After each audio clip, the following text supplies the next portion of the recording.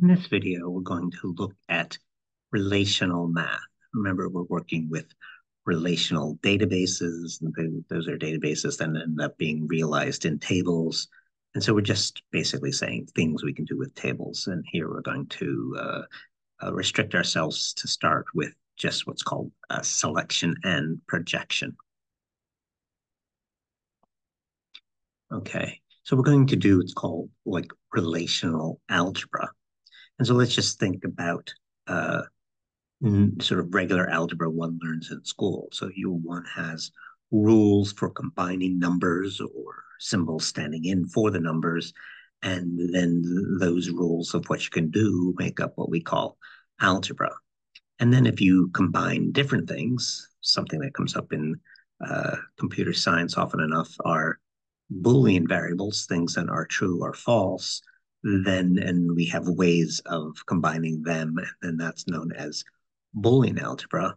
And so, what we're going to talk about here is things that you can do with relations or tables. And so, we're going to talk about relational algebra. Okay. And so, then the things that you can do are known as operations. So, if you're back in sort of regular old, algebra, then addition and multiplication and so on, those things are the sort of algebraic operations of sort of regular math. If we were in the Boolean example, Boolean algebra, we have like anding, oring, knotting, inverting, things like that. Um, Another thing, and then we want to know what operations are available in relational algebra. That's what we'll start talking about. Um, and then in general, we talk about uh, how many things an operation acts on, how many things are being acted on or combined. Um, and so there are things that act on one element or things that act on two elements, and it could go higher than that, but let's stick there. So in regular algebra, if I had talked about the square root operation, that would be unary. I sort of act. I have one number and I am taking the square root of it. Um, Whereas addition would be binary, a binary operation. I'm taking two numbers and bringing them together to make one number by adding a different binary operation would be multiplication. So again, we're going to be working on tables or relations. So in the abstract, we often talk about relations, but then when we actually sort of make the database, we often refer to it as a table. So this very abstract thing called relational algebra is just really things we can do with tables. Um, and basically, so it ends up to be, uh, and other than putting data into tables, we're usually querying the tables, asking things about them. And so the things we can do with the relational algebra, the things we can do with tables are basically how do we query? What can we do with our data manipulation language? Like how do we put in our data, take out our data, and also ask questions about our data. Okay. And one of the first things we're going to talk about is selection. And we've had in sort of our long introduction to databases, we found that we had like lots of synonyms that we talk about relation and table and file. And we use them relatively interchangeably. And we talk about row and record and tuple. We talk about column, attribute, property, field. So these are all sort of the same thing. And so now that we're going to talk about selection, sort of picking some things out, another synonym pair is the condition or predicate. And this is usually some uh, true or false test. So we can say, you know, is a salary, assuming that we have some salary field, is the salary greater than 600,000? That's a lot of money. Or is a name equal to Smith? So we have our conditions are comparisons or conditions. We know we want the data if something is true. Okay. And then we are said to be doing a selection. So we have this sort of large table, and then it has many rows, and we are picking out rows. We are selecting from the rows that satisfy a condition or have a predicate. So I'm going to imagine that we have some database, and lots of my screen capture is going to be from uh, Microsoft Access, as you'll see. But imagine that we have some table of customers, and we want to pick out the ones that are from Pennsylvania, the state. And so some fancy notation. This is like sigma of R. And so we have the condition, the predicate of the state equaling PA, and we're going to pick out rows that satisfy that condition. And so we can say here, so this is showing like uh, access, and these are fairly old screen capture. So there's probably old, like 10-year-old access, or maybe even longer.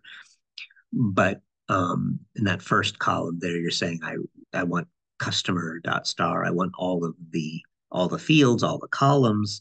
But then I pull down another column, specifically the customer state, and I'm asking for the criteria. That's how it's done in Access. I'll show you the SQL that it generates in a minute. But that condition or predicate is down there in that sort of criteria row. And this is what Access, at least back in the day, they called query by design. So they had like an interface. But again, I'm going to show you the SQL generated in a minute. And here's the results. Here's running the query, and you can see that it's pulled out customers whose customer state is equal to PA for Pennsylvania.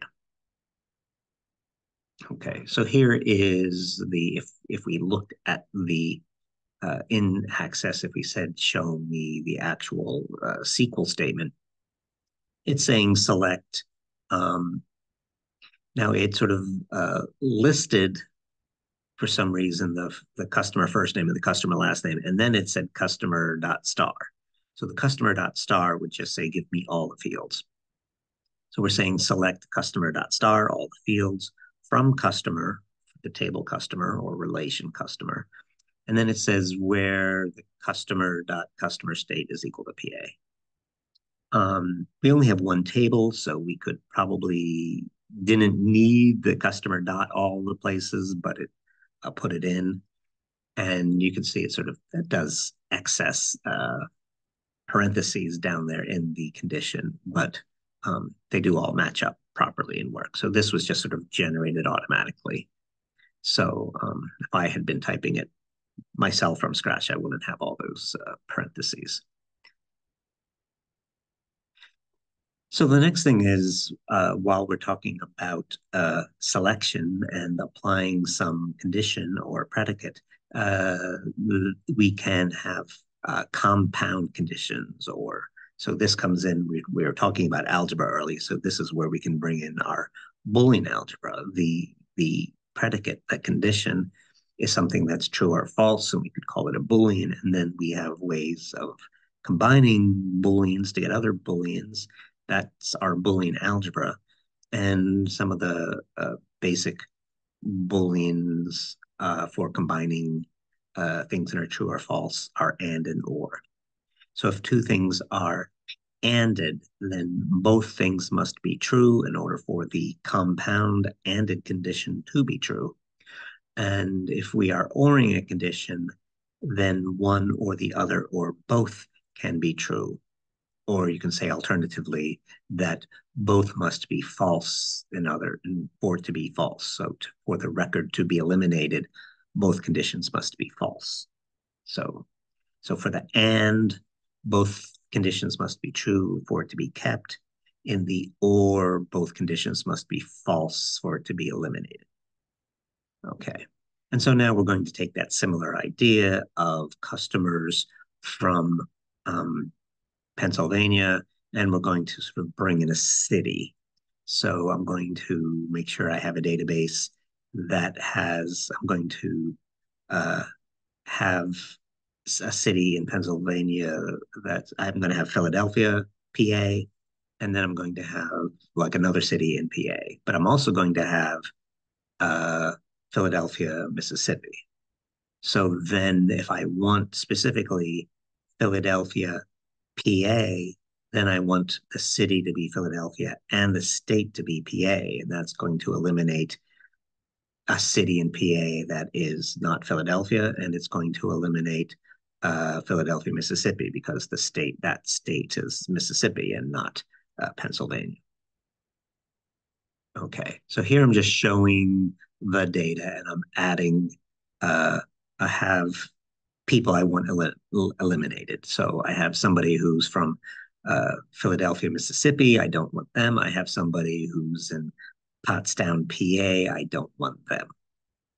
So I can do that by this ANDed condition. So if I were, again, over, I'm going to show you the sequel, but this is just an access. You pull over two columns to apply conditions to, and we want the customer city to be equal with a criterion of being equal. Um, you can do sort of, your conditions are often greater than, less than, or equal to. Um, and so here I'm doing like equal to conditions, but we can do the other conditions are possible so long as they evaluate two Booleans to true or false. But here I'm asking that the customer city be Philadelphia and the customer state be PA. And since they are in the same row, that same criterion row, then access knows that I want them ANDed. And so then I ran that query. I'll show you the SQL in a minute, but I ran that query and I am getting only the people who are from Philadelphia, PA. So I had people from Philadelphia, Mississippi. They're not here. I have people from Pottstown, PA, and they're not here. It's only those who are from Philadelphia. In their city is Philadelphia and their state is PA. So then it's only Philadelphia, PA that we get. And again, the ANDed condition is only that combined Boolean ANDed condition is only true when both parts are true. And here it is as in a SQL view, select customer star, select all the fields from the customer table where the customer city is Philadelphia and the customer state is PA. And again, sort of excessive parentheses, but that's what Access was doing at the time. Okay, we can also combine conditions to be sort of more open. The and tends you to restrict you more. The or tends to open things up a bit, and so here we are in Access saying I want customers from either Pennsylvania or New Jersey. So the customer state was either PA or NJ.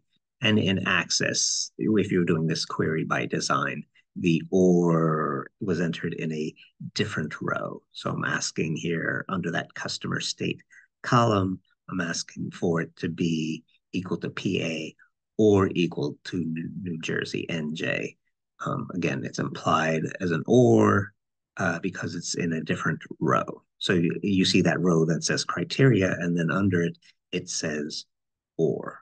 And I could scroll down and there would be more rows. I could have another or, I could say or Delaware, but I only did just the two states, but it's not by no means limited to that.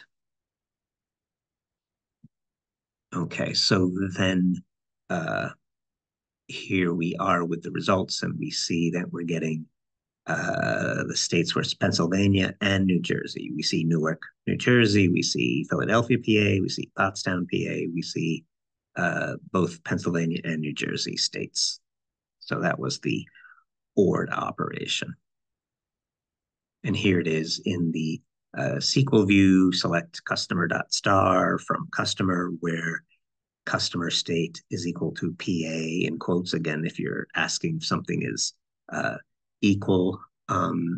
to a particular string, then that string goes in quotes, and then the word keyword or customer, that customer state is equal to nj, sort of excessive parentheses, semicolon only at the end. I've seen some people struggling because they sort of were expanding a SQL, a query, and uh, forgot that the semicolon should only appear at the very, very end. Um, what else would I would like to tell you about this? If you are combining, if you have a fairly complicated condition where you are combining ors and ands, um, it's reasonable that for us to mention at this place that there is an order of operations or precedence. And so anding is a bit like multiplication, is a sort of Boolean and is sort of analogous to multiplication in regular algebra, and Boolean or is more analogous to addition in regular algebra. And so if you want a Boolean or to occur before a Boolean and, you would need parentheses to, and to force, same ways in regular algebra. If you want to do addition before multiplication, you need parentheses. If you want to do oring before you do anding, you need parentheses. So the next relational algebra thing is to project out. And so with selection, we were picking rows. With selection, we were picking rows. With projection, we are picking columns. And you remember when we talked about, COD's rules and things that should be supported in a database, a view was an important concept, sort of that you should be able to set up for a user that they can only work with uh, part of a table, and so you want to be able to sort of project out fields and limit that. So that would be, so you want to do it in sort of a normal query and just get the things you want in the answer to your query, but also it's an important sort of built-in concept in databases that you need for security reasons, for simplicity or for security reasons, need to be able to limit tables to views. So, and one way to do that is this projection operator. So you take your table and you project out only the columns you want a particular user to be able to see, and you sort of make of that query a view, and then they have that limited access. So I am in the, in fancy systems, this is represented by a pie. And so you have your relation, your table, and then you are projecting out some columns. Not so you're not going to do select star. You're going to do select and then some comma separated list of fields or columns that you actually want. So again, here we are in Access and working in query by design, and you just sort of drag the columns you want. So I wanted, in this case, the customer first name and the customer last name. And then there they are in the query results, and then we will show there is the SQL. So now before, in many of our examples before, we were doing select customer star. Star is sort of give me everything. Now we are doing a projection. We are projecting out the customer first name and the customer last name. We're leaving all the address information and city and state and all that. We're leaving that behind, and we're just dealing with names, and we're pulling that from customer. This is a fancy term, projection. Okay, well, that was it for this one. More relational algebra to come. Other types of relations that we'll talk about next are sort of unions and intersections and so on.